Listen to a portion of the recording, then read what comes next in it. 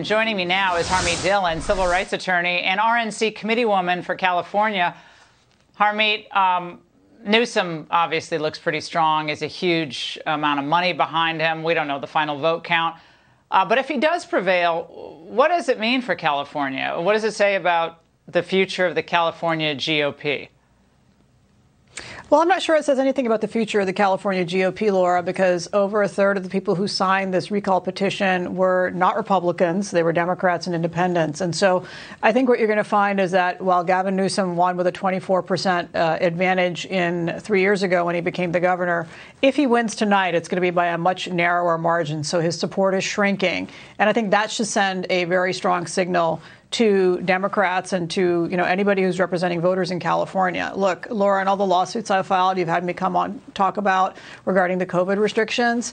A lot of those had plaintiffs who were Gavin Newsom voters and Democrats. So people are fed up about the schools, about the businesses being shut down, about our liberty being taken away, churches being closed, the fires, the crime, the lack of water, the illegal immigration issues, you name it. And so I think that this recall itself and all of the millions of people voting to replace Gavin Newsom should be a wake-up call for Democrats throughout the country. Now, we heard some concern about voter issues or people being told that when they got to the polls, they had been told they had already voted when they had not voted, and so forth, particularly Republicans showing up to polling places.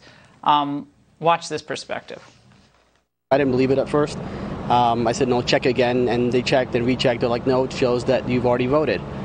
And we were just both in shock. We're like, well, it wasn't us. And so they handed us the provisional ballots, and it's like, you can fill this out and we will cast it that way. And I'm like, well, what's your process? And they said, well, we'll compare your signatures.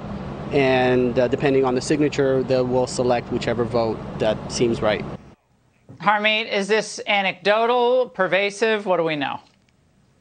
Well, this happened. It is not pervasive. It happened in 2 polling places in Los Angeles County. And I will tell you that there's likely to be litigation in Los Angeles County over multiple incidents of what I can only call incompetence at best. There are many issues that I don't have time to detail here, but it was rectified, and it wasn't the case that people were voting for these particular voters, but rather that the incompetent LA registrar had old poll books from a prior election loaded on so that when they came to vote electronically in person, it was shown that they had already voted in the last election. So this is, dumb, and it really undermines confidence of voters. And the story spread like wildfire. But in fact, we only got those reports that day on Saturday from a few voters.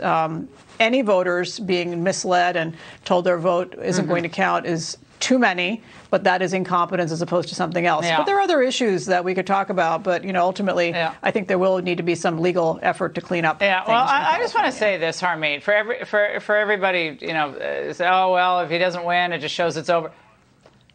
California is important. We got to pay attention to it. Republican Party cannot let it go down a rat hole. Got to keep fighting.